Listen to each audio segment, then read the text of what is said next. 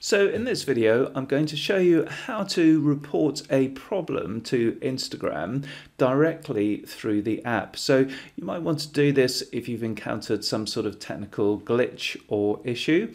If, however, you want to learn how to do something, then you can read the Instagram help, also available within the app, and I'll point that out to you.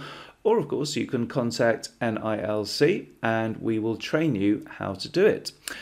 So we are looking at my Android phone and we are on my profile. The process for contacting Instagram is very similar on Apple devices like iPhones and iPads.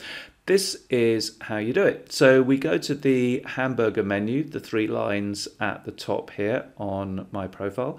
You click on that and then you drop down to settings here. And then you go to help. So within help, you've got the help center. So as I mentioned, if you're looking for advice on how to do something, you can find that here. If you want to report a problem, you can do that here and we'll come back to that. And once you have reported a problem, you should start to generate a dialogue with Instagram and that will appear here. So what you do is click on report a problem and then you've got three options. If you want to report spam or abuse, that is a separate process there. If you want to send feedback, perhaps on an existing feature, or you might even want to suggest a new feature, you can do that here.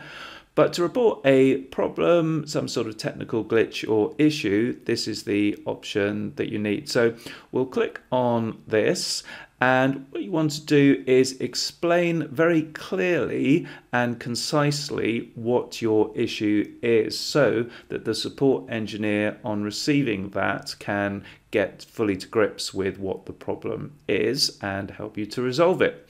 Also, I would strongly advise that you add a screenshot to aid that process. So you can take a screenshot using this button here, or you can pick up an existing screenshot from the gallery.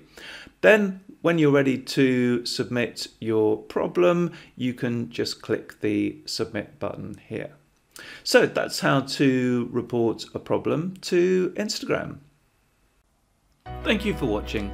And if you'd like to learn more skills by watching short videos, please subscribe to our channel here on YouTube. And if you'd like to continue your learning journey with NILC, please visit us at nilc.co.uk. See you next time.